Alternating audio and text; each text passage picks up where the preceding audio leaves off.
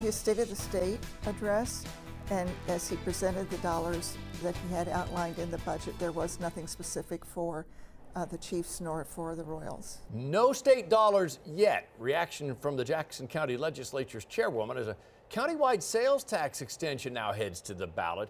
And still no final word on where a downtown Kansas City Royals baseball stadium might land. I'm John Holt. I'm Lauren Halifax. Tonight only on Fox 4, Jonathan Ketz talked with Chairwoman Jeanie Lauer this afternoon. He's live now at the East Crossroads. John, speculation's growing that the Royals want to build their new stadium there. Lauren, that is true, but there is still no comment from the Royals about this situation. Chairwoman Jeanie Lauer, though, not surprised that in his initial budget, Governor Mike Parson doesn't have any money for the teams right now. At this time, we've already got that budget already in the process, so without knowing those things. That is part of John Holt's conversation with Missouri Governor Mike Parson, as his office decides whether any money should go to the upcoming stadium projects for the Chiefs and the Royals.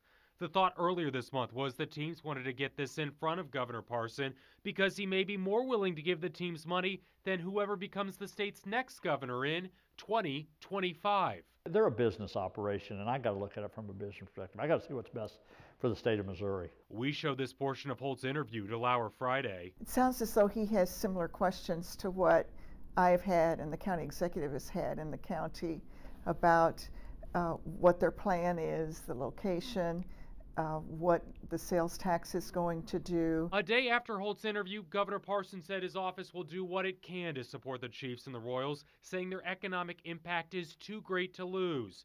However, the unknowns of the Jackson County sales tax situation need to be resolved before any state proposal can be finalized. I had talked with Governor Parson about it to find out if indeed there was a commitment, and his concern was, first of all, that the tax would be put in place, but certainly that, again, we have two baseball teams and that the budget wouldn't support monies for two.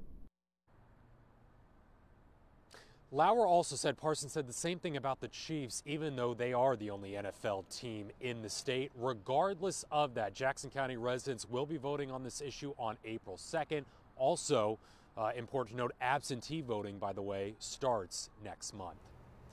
John. Jonathan Ketz live in the East Crossroads tonight, and you can hear more from Governor Parson on his budget request this weekend on For the People. We talked about money for the Chiefs and Royals, plus his update on the Eric DeValcanair pardon request. Sunday morning at 10, right after Fox News Sunday.